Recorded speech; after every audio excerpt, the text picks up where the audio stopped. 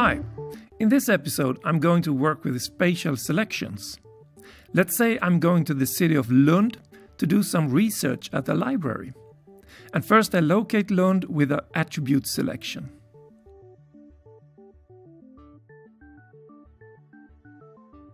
Let's zoom to the selected area and bring in some more data. I know that most interesting areas are around here. First I need to find all the hotels in the area, and since hotel is a valid attribute for the building polygons, I do this with another attribute selection.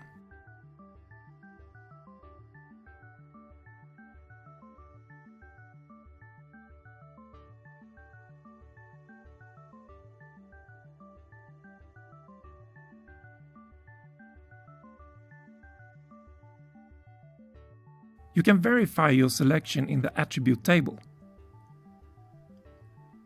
Now it's time for the first spatial selection to find which hotels are located in the city of Lund. First I need to make sure the Spatial Query plugin is activated in QGIS. Using the Spatial Query tool, I create a new selection of features from my selected buildings that are within the selected municipality.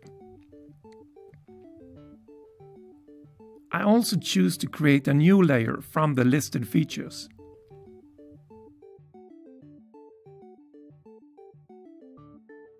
Let's rename and change the styling of the layer to make it more visible. And now let's do the same thing for buildings that are libraries.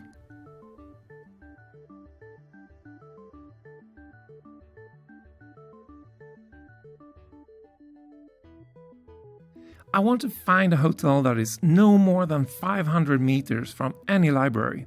And to do this, I first need to create a layer representing this distance. This is done by creating a buffer around the libraries. Since there's no unit of measurement in the buffer tool, you need to work with projected datasets.